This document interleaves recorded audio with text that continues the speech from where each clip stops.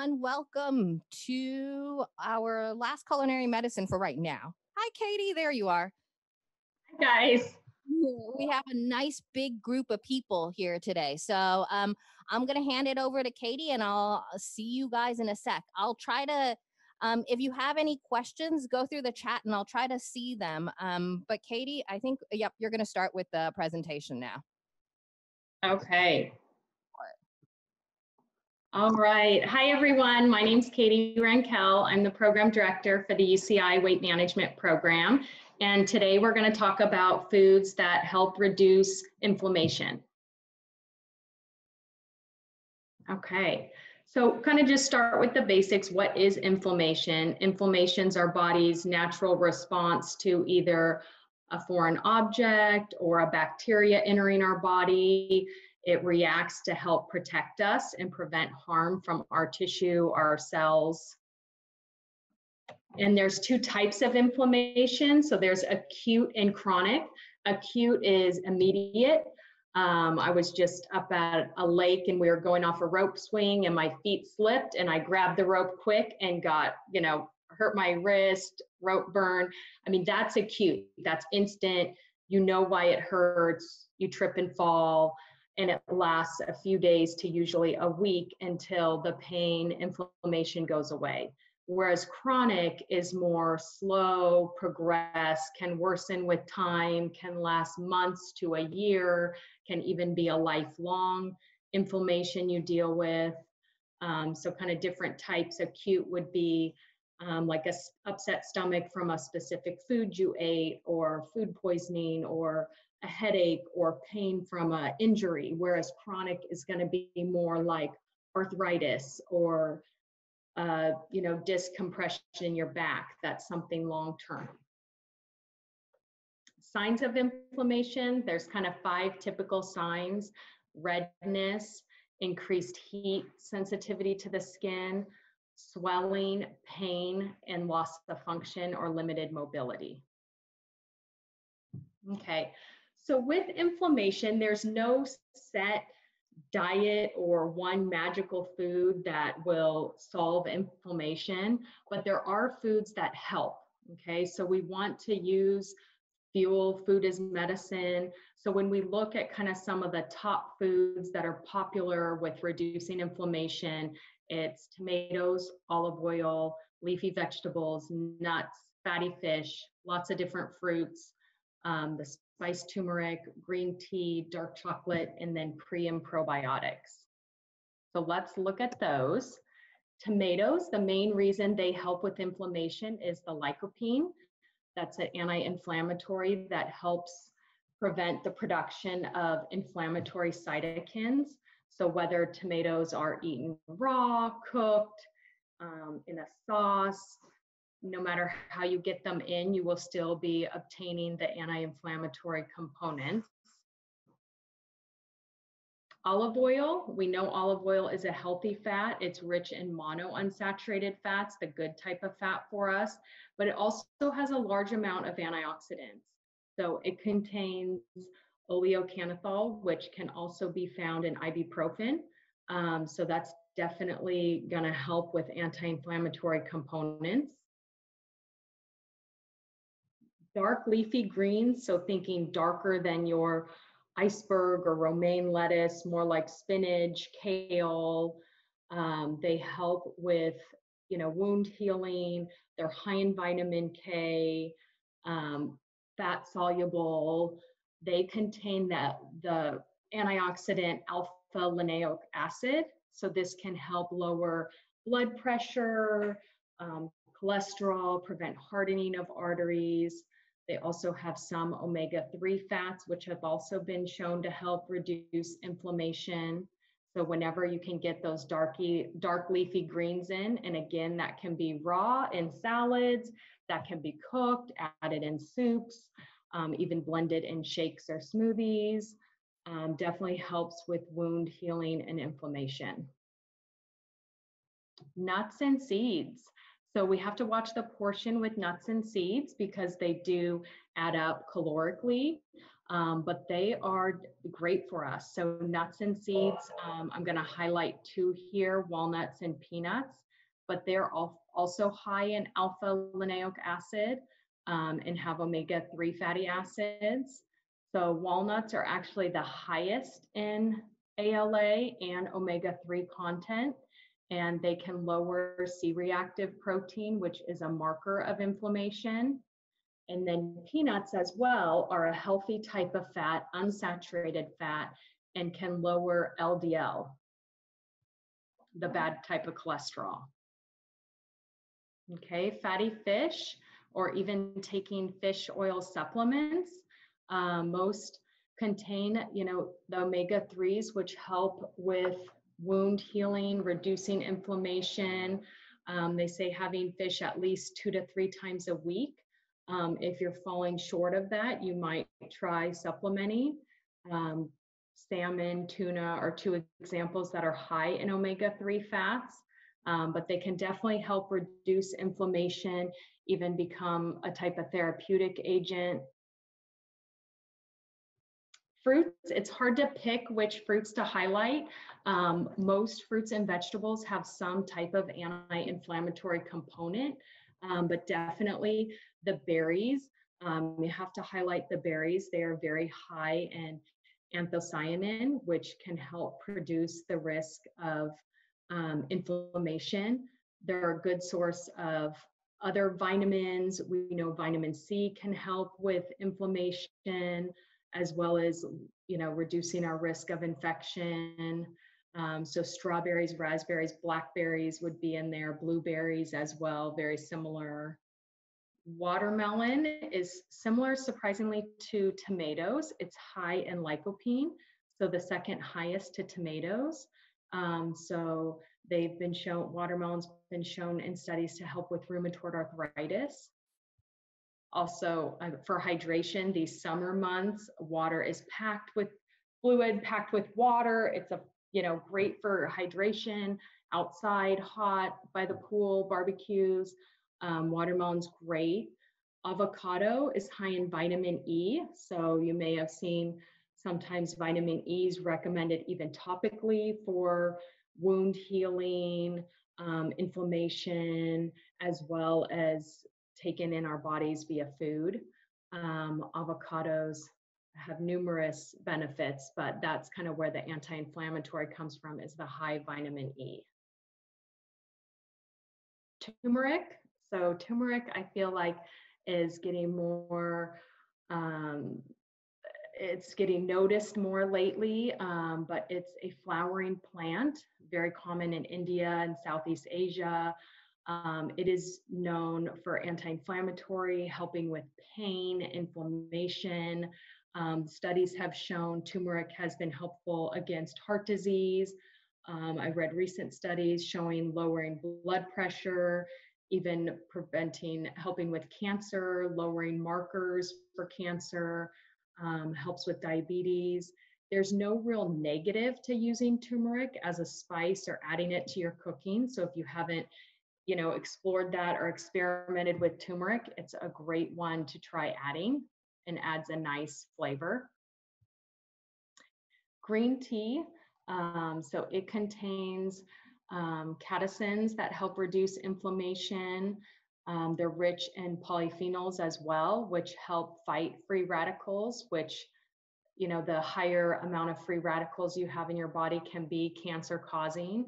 So that's excellent, as long as we're not adding sugar to the green tea, because we'll see in a minute that's kind of counterproductive. But what's naturally in green tea can help with inflammation. This is my favorite slide. So dark chocolates, also known to help with inflammation, packed with iron, magnesium, zinc.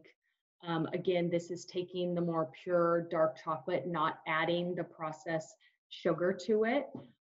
So the cocoa in dark chocolate is high in flavonoids. So that's where the main anti-inflammatory component comes from.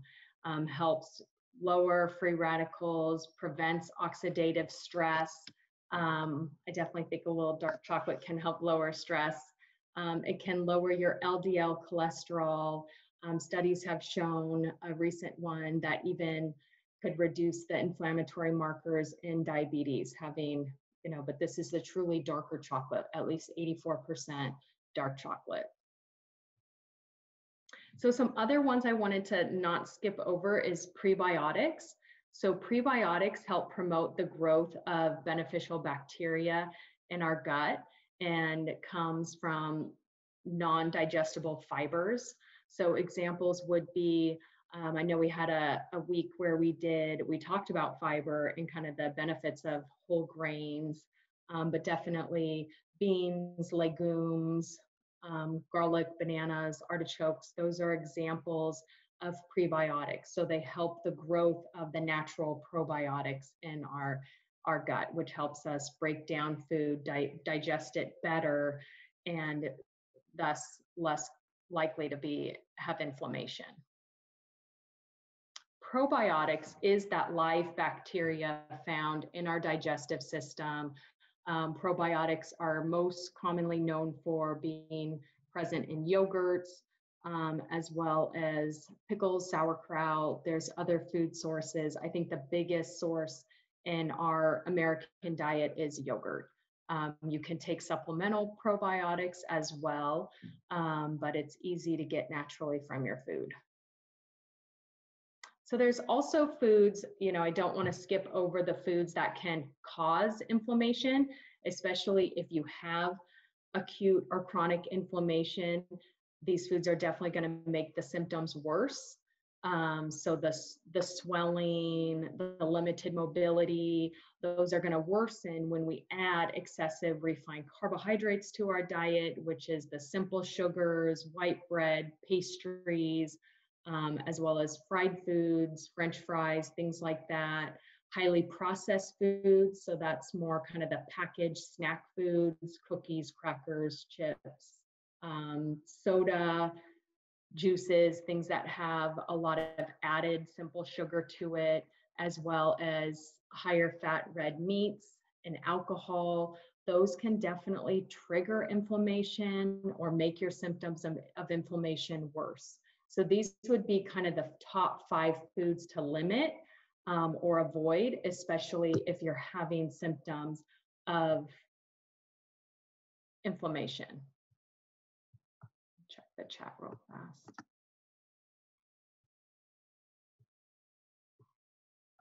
So I see, I'm looking at the chat real fast.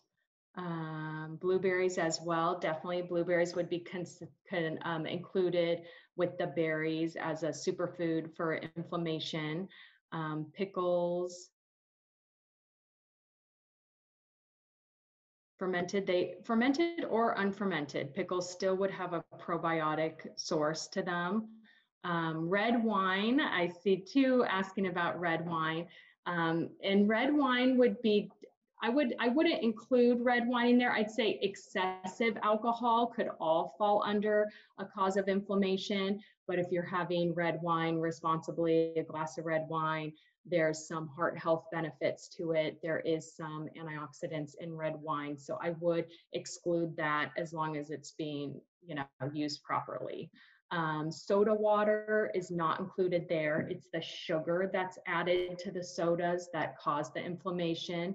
So if it's just, infuse bubbles into water, bubbly water, that would be fine. Okay, let me see a few other questions.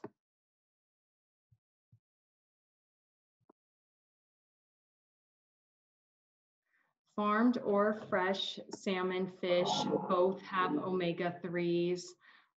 Clarify French fries. French fries, it's the oil. It's the oil and the salt added. So if we take French fries back down to a potato, that would not cause inflammation. But when we add the oil and the salts, that's what's going to trigger the inflammation. Green tea, I wouldn't say there's a limit on how much green tea except for the caffeine. So I would look at, individually kind of where should your caffeine be. If you have high blood pressure, that might need to be lowered. Okay, let's Let's look. So kind of the key takeaways is definitely there's no one set anti-inflammatory food or anti-inflammatory diet to follow. And a lot of people struggling with inflammation, that's one component of their diet. They may also be a cardiac patient or a diabetes patient or watching their weight. So it's going to be one component that then also you have to look at, the whole body and what's going to work for an ideal meal plan for that individual. But incorporating some of the healthier superfoods, anyone, if kind of the trigger foods, if we limited those in our diet, the processed, refined, high sugar, high fat foods from our diet, alcohol and excession, if we limited those, that would help improve a cardiac patient, a diabetic patient, an overweight patient, a patient struggling with inflammation. So it's truly a lot of it's general healthy guidelines for reducing inflammation, but there's definitely some of those, powerful antioxidants that are higher in those certain foods we looked at that can be helpful. And then the number two, whole foods, focusing on fresh, simple ingredients. We're going to see some recipes with Jess, that is just looking at, the more we're cooking at home, the more we're starting from raw, fresh ingredients, the better. As well as when you are in the grocery store, if you are buying something, being an informed consumer, learning how to read the food labels, looking at the ingredients, what's been added to the food, how much added sugar, saturated fat, sodium. Those are kind of all different topics we've looked at different weeks throughout this series as well, is, added sugars, fats, sodium, kind of those are the triple, we call them the triple threat, the sugar, the saturated fat, and the sodium. So we definitely want to limit those three. And let me look at the questions here again.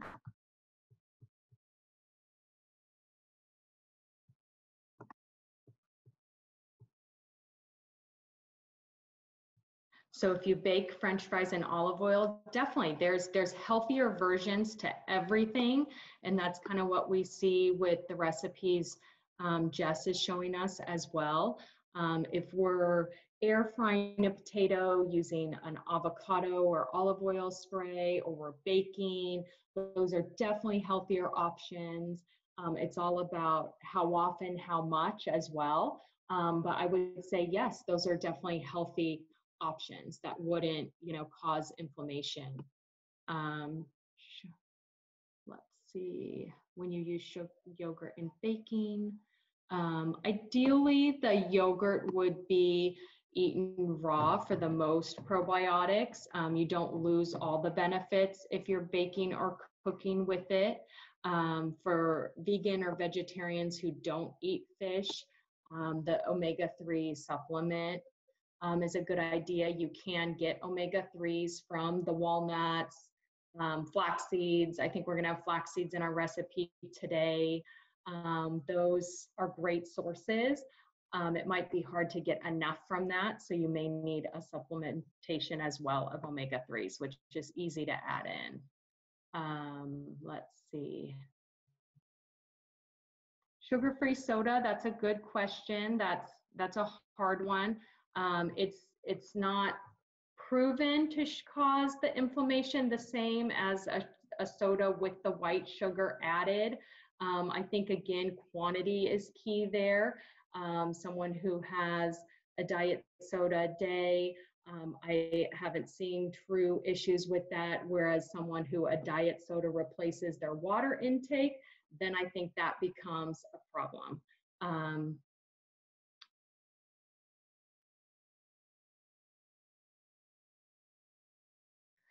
I think that menstrual cramps is a good question.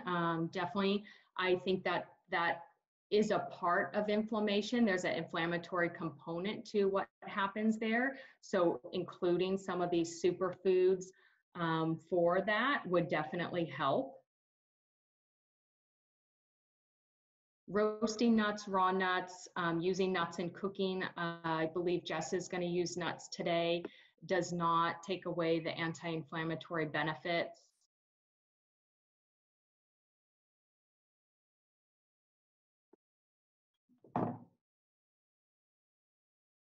Let's see. So I think we're pretty good on the questions. Again, my name is Katie Rankel. I'm a registered dietitian and certified diabetes educator, and I work here at UCI Health with the weight management program. And I'm excited to be here with Jess and watch her recipes. And I'll let her address to kind of the temperature, cooking and heating different oils while she's talking to us. Thank you so much, Katie, for all of these answers too. And we're gonna Yeah, get of the course. PowerPoint up. It's on the website, so it's on our culinary. It's on the Campus Rec website. So if you are interested in finding that, it's embedded though almost. It's all the way inside programs for I think wellness programs, I believe. So look there and you'll find all our recipes. I've been posting recipes weekly.